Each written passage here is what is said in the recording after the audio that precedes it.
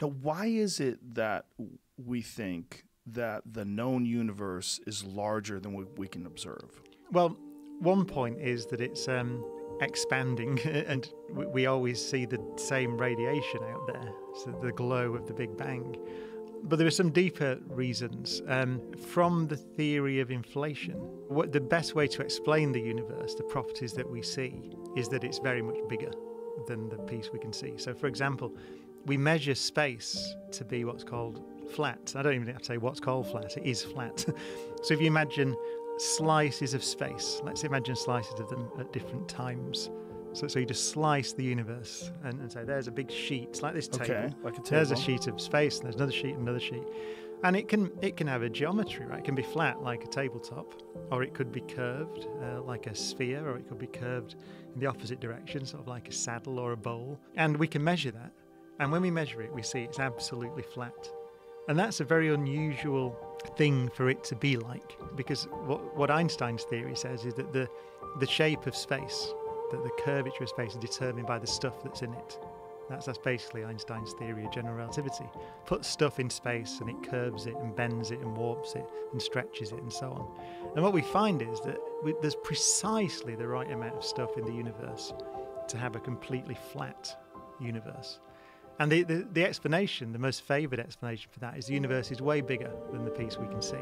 And so it's like looking at a piece of the Earth. If you look at a little 1 mile square of the Earth, right, then it's flat. Right?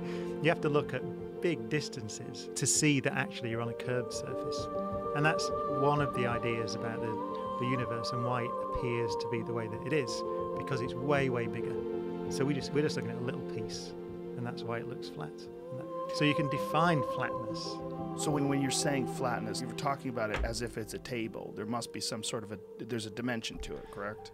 Oh yeah, there's a third dimension of space. Right. The same applies. It's just a generalization of geometry then. So you can the point is we can picture it in 2 dimensions. You can quite literally, you could imagine sending light beams out. And we do this measurement actually. We can look at the most distant light we can see, which is something called the cosmic microwave background radiation. If you look at the Andromeda galaxy, which we can see with the naked eye here in LA, you can see that. It's the most distant object you can see with the naked eye. As you look further out into the universe to more and more distant galaxies, you're looking further back in time, because you look at something that's 1 billion light years away, then the light took 1 billion years to get to us. So you see it as it was 1 billion years in the past. And we can actually look so far out that we can see almost back to 13.8 billion years ago, which is very close to the Big Bang. So we can look to light that began its journey before there were galaxies. And that's the oldest light in the universe. That light, it turns out that there are sort of structures or ripples in that light, which we can use as a ruler.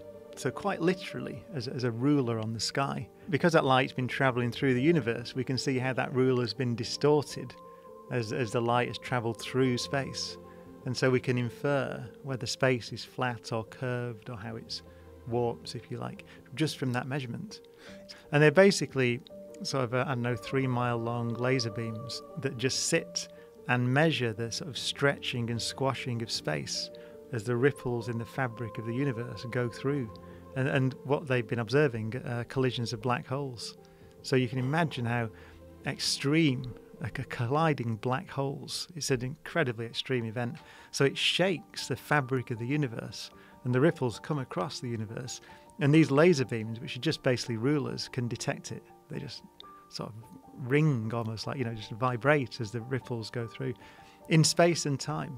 Kip Thorne, who got the Nobel Prize last year for this, he's one of the greatest living physicists. So I once saw him describe it as a storm in time.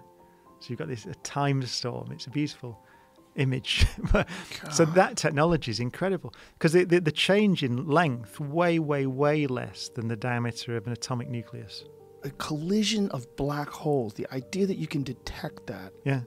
The first paper they published, there are 2 black holes, and they were about 30 times the mass of the sun each. And they were orbiting each other and spiraling in towards each other. And they accelerated. At one point, they were approaching each other at 1/3 the speed of light, and they accelerated to 2/3 the speed of light in 1/10 of a second, and then hit each other.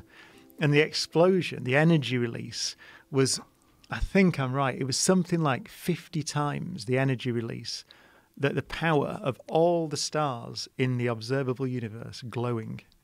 And it was something like 50 times that amount of energy for a tiny fraction of a second. But it's an unimaginably violent event. And that's why our detectors can see the ripples that makes in space and time.